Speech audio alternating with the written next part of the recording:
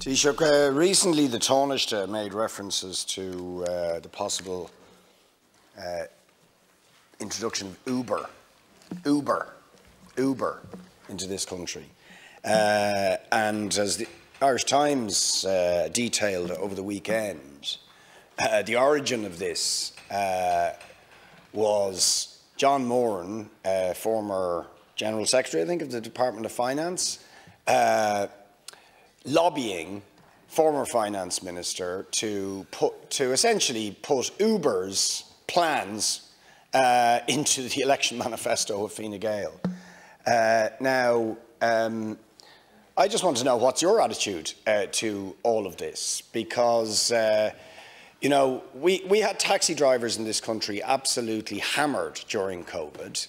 It's still unclear if you're going to meet their demand to do away with the 10-year rule, which is a big problem for them given all the lost income. But the last thing they need now is Uber coming in and completely undermining the taxi industry in this country at the behest of corporate lobbyists. Deputy Boyd Barrett raised the issue of Uber and I've read the articles. I commend the Irish Times and all of the media concerned in terms of the articles and the revelations. I think it's important in terms of public discourse. But I think what's also important when you read it is that lobbying is a fact of life.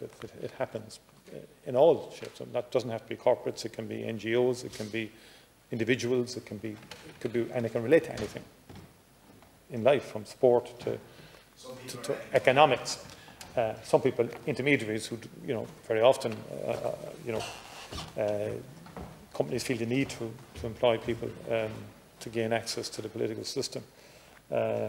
Many of us have had clinics for years, and people walked in the door to see us. But what I would say is that the system was robust on this one, which is kind of important. People can lobby. It doesn't mean they get their way, or it doesn't mean policy changes. And the NTA did not move. The government of the day didn't take the decision to grant access to Uber. That is an important point. No, there should always be full transparency, in my view. And if people are lobbying, they should register the fact that they are lobbying. But I think that's an important point in relation to that issue. I think the Minister for Public Expenditure is bringing in new legislation to update our lobbying laws, lobbying register, and in terms of garden leave and so on, there should be a reasonable distance between people being in very senior positions and then going into a lobbying role immediately after holding such senior positions. And there's competing rights and so on in terms of the individual and right to earn a livelihood. It's not as simple, but transparency is a very important way of dealing with it.